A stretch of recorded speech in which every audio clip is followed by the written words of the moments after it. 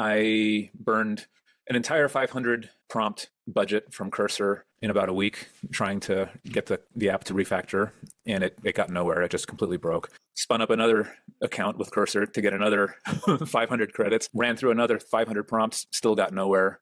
Was really frustrated, just felt like I'd been running my head into a wall over and over again. And then I saw your video about Desktop Commander.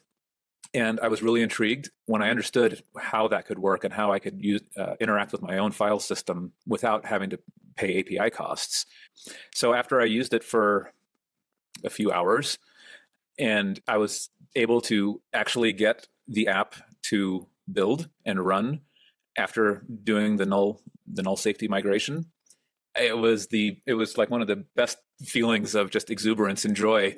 And so you can probably read that in my comment that I left on your video, about how, thank you in all caps. And, this is a game changer and it's the biggest thing. You probably have the actual comment there somewhere, but that was a night and day, revelation to me. And I never looked back.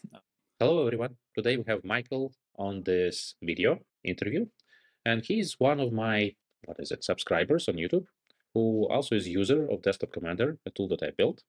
And he reached out, and we'll get to how that happened a bit later. But now I want to say hi to Michael. How are you?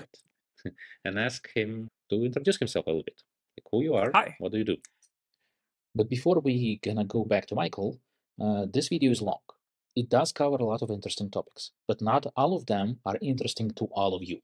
For that reason, I shared down below a detailed table of contents with timestamps so that you can take a look and choose exactly topics that are interesting for you. Or just watch the whole video, it's interesting.